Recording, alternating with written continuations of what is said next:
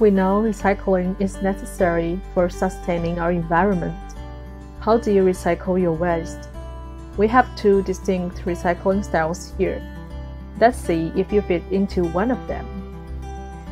Some of us are careful recyclers who spend a lot of time carefully categorizing waste, although everything is correctly sorted into different bins. We spend a lot of time deciding what goes where. Others of us spend less time recycling. We don't really pay attention to whether it belongs in recycling or the garbage can. Sometimes we recycle the paper package with a half-eaten burger inside, even though once recycling is contaminated by food, it cannot be recycled anymore. So, is there a way for us to minimize time and effort spent recycling while correctly categorizing these objects? iTrash, a smart recycling system, can do both for us. How does iTrash do it? By using computer vision, we can teach machines how to see things. First, we have to take images that can help our machines learn.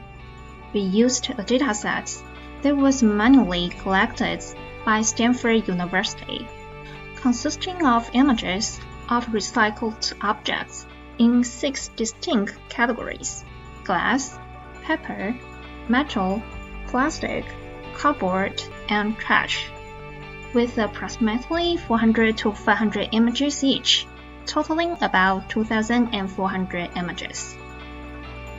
With the dataset, it was time for us to find a model to make the best predictions. A convolutional neural network, CNN, is a state-of-the-art deep learning algorithm that has led to groundbreaking advancements in computer vision. The convolutional base can extract features from images, and the classifier can classify the images based on detected features. In order to make the machine learn faster, we also chose a pre-trained CNN model, Inception v3. This is the third edition of Google's Inception Convolutional Neural Network, helping classify objects in the world of computer vision. Since this pre-trained model is already able to recognize features, we can fine-tune it for better performance and accuracy. After the model is trained, when we give a photo of an object to the machine, it can tell us what category the waste fits into.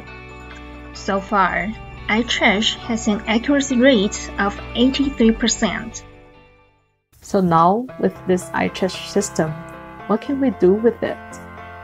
We wouldn't have problems no matter the recycling style. Recycle bins would not be mistakenly contaminated, nor will we need to waste too much time on recycling anymore. Let's imagine the system is applied in every recycling and garbage can worldwide.